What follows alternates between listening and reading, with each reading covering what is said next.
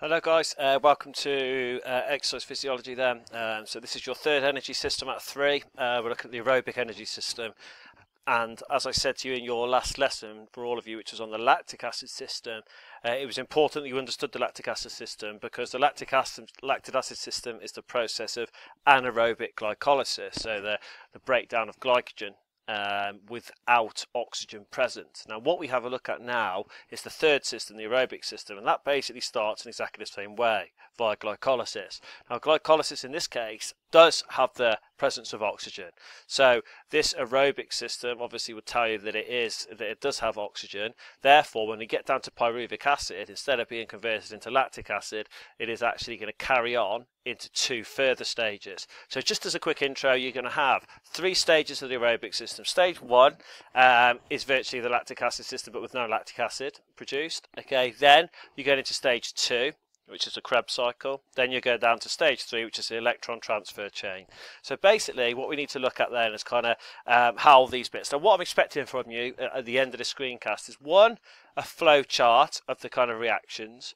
Two, I'm expecting a definite set of questions that would incorporate the following key things: the site of reaction for each stage. You might want to make a note of these: the site of reaction for each stage, the breakdowns or the combinations, which I'll explain as we go through, and then we're looking at how many ATP are produced at each stage, and then at the end you accumulate the number of ATP produced at each stage into one whole number for ATP produced during this energy system.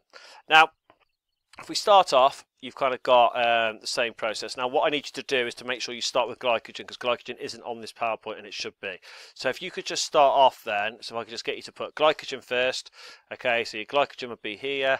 It's broken down by GPP into glucose. So that's your first stage. Now what happens there, glucose is then broken down by PFK, phosphofructokinase, into and releasing or resynthesizing to ATP. So that's your first bit. Now that obviously is similar to what we've done before. The big change comes here. Now what I've done is I've put this on here so you can see how it differs. You do not write down this bit, and this bit. Okay, they do not come into it, because glucose, when it's broken down by PFK, is converted into pyruvic acid. Now because oxygen is present, this does not take place. So aldehyde is not stimulated and lactic acid is not produced, because we have oxygen present and there is no sign of obler. Okay, so obler is not going to come, and all the things we talked about last lesson. So what happens instead then, and this is a kind of important bit, that is stage one. Okay, stage one is called aerobic glycolysis. Okay, and so if you want to make a note of that, aerobic glycolysis takes place in the muscle sarcoplasm. Okay, and this is what happens. You just cancel out this and this. Now because pyruvic acid now has the presence of oxygen, it allows glycolysis to actually fully take place, and it does it via aerobic metabolism, so the metabolism of aerobic fuel. So basically what we're going to do now is have a look at what happens from here. So stage one, aerobic glycolysis, then what you need to do is have a look at the concept. So because oxygen's present, what happens though, instead of enzymes splitting or breaking down a fuel, what it does now is these enzymes combine. Okay, so basically what you have is pyruvic acid, okay, from this point, will combine with coenzyme A. So pyruvic acid plus coenzyme A equals acetyl-CoA. So you've basically got now this point here. So it's important you get this combination, pyruvic acid, so instead of it being broken down now, it combines. So the plus equals combines with coenzyme A to form acetyl-CoA, and then what you've got from there, so if you're, that's just an abbreviation for coenzyme A there. Okay, so then what happens is another combination. Okay, so the next combination is that there is going to be acetyl-CoA is going to combine with oxaloacetic acid. Okay, and that is going to lead to citric acid. Now citric acid is key, because citric acid is the key component that enters stage two, which is called the Krebs cycle. Okay, so you might want to make a note of stage two equals a Krebs cycle. The Krebs cycle takes place in the mitochondria matrix. Okay, as you can see up here, you can kind of see a picture of the mitochondria, and you can see exactly where it takes place there. So basically what happens from there is citric acid will enter the Krebs cycle, and via quite a few complex reactions, which fortunately for you, you don't have to really go into, what happens is the kind of product and what is released from the Krebs cycle are the following four things. Firstly, you get 2-ATP. The second thing is you produce carbon dioxide, which is a non-harmful byproduct that you can breathe out. Then you're going down to the regeneration of oxaloacetic acid, okay, which isn't on there, but that's something you can put in, the regeneration of oxaloacetic acid. And also there is a hydrogen atom which is released. So the most, I mean, obviously they're all important, but ultimately if you're looking at the two key important ones here, you need to know them all.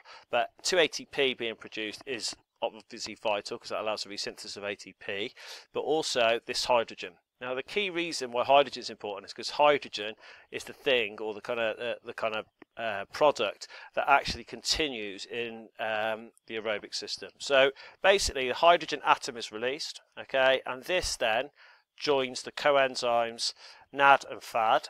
And then so what happens is, because you've got H as your symbol for hydrogen, okay, and NAD and FAD are the two coenzymes that carry, they're basically electron carriers.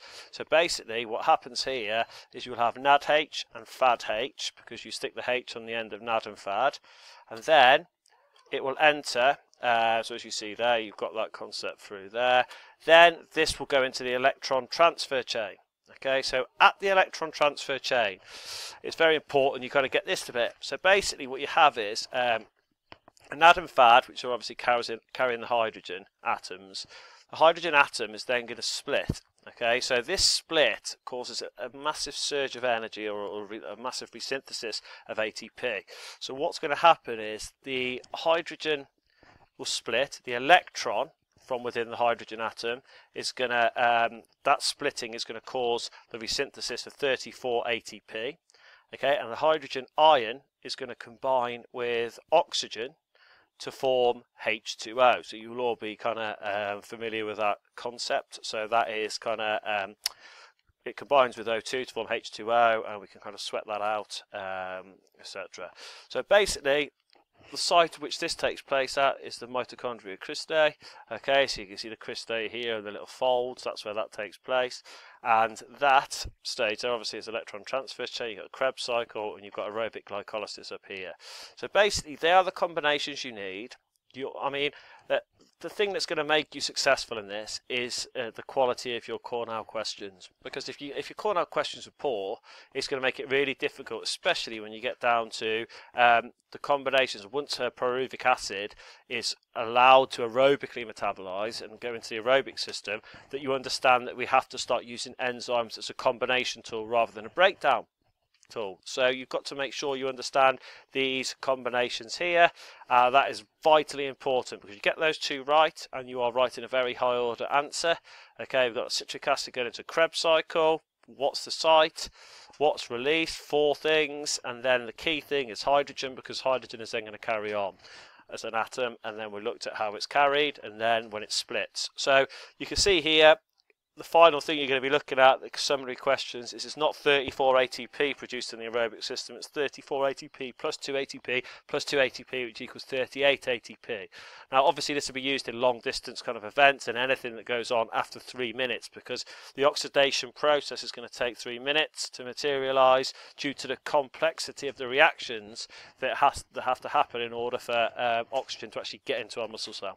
Okay, so there you keep it. If you can make good Cornell notes on those, please, and it is vitally important that you take time to do the questions on these. Do this poorly and the lesson will be poor, and you will go into A2 not feeling in a good place. Do this right and take a bit of pride over it. You've got a massive chance of starting the year being able to answer the toughest, probably the toughest area in the course, as I've kind of tried to repeat over and over again in the last couple of weeks. Okay, thank you.